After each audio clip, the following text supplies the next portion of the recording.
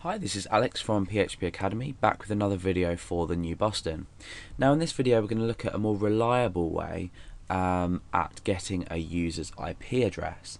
Now in previous examples we've used $_server and then we've used remote address. Now this isn't always an accurate depiction of the user's IP address. For example, they might be on a shared network, so they might be, let's say, a router may exist with a few computers, or you may have someone using a proxy.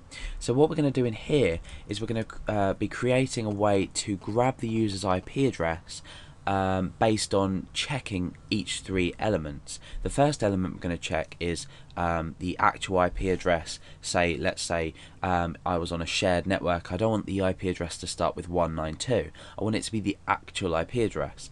What we're then going to do is check if the user is using a proxy, and then what we're going to do is check if the user we're going to do a final result and say, well, if not, we'll use this remote address here. So let's have a look at what we need to set variable wise in order to perform our check. So we need some kind of values, and we're always going to be using this server preset set of environmental variables, but we're going to be doing things slightly differently. So the first one is going to be the HTTP client IP, and what this is this is checking the actual internet IP address rather than the individual computer. Like I said, if you were sat at a group of computers all connected to the same like router or hub, you'd be getting a sort of like a 192 dot something address perhaps. So HTTP client IP, we need the $_server, and in here we just do HTTP client IP. So that's the first one ticked off the list. The second one is HTTPX forwarded for. So this HTTPX forwarded for, and this is when we are checking if the user is using a proxy. So let's put HTTPX forwarded for. Okay, so the last one is the final decision, if you like. I mean, this is going to be the last option. So that we've already looked at this. So it's dollar. I'm not really going to talk about it. It's just remote address there. So we need to come up with an if statement to check each one, and we're going to use the exclamation mark, and then we're going to be using empty. So we're going to be saying not empty. So the first thing we're going to do is we're going to say if not empty HTTP client IP, then IP address equals HTTP client IP.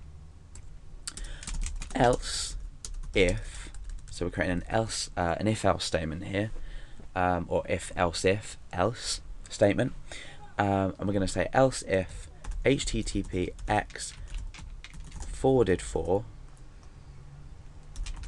and we can say not empty, and we're going to enclose that in brackets as well. Then the IP address equals HTTPX forwarded for. Okay, then last we're just going to say if none of these have been detected and they're all empty, then the IP address is going to be equal to remote address. Okay, so that's a lot better way of looking at it. So because I'm running on a just my computer with my local server, I'm not going to be able to test this very well because these two are definitely going to be empty. I already know that they're going to be empty. So at the end of this we can echo out the IP address. You could even put this into a function if you've already looked at functions, and you could supply this data through the function and then return a value at the end of it. But for now I'm just demonstrating with an if else statement. So we're going to echo the IP address at the end of that. Up here we haven't defined IP address because I'm just going to leave it until it is set. So we're going to echo IP address. Let's just refresh the page and you can see, oh no, nothing's happened. So let's have a look. Okay, yeah, so I've missed off a D on there. Okay, so now let's refresh and we can see that we'll be given the value 127.0.0.1. However, you are feel free to test this on your own thing, upload it to a web server, connect to the internet, test it wherever you can, just to check that everything's working.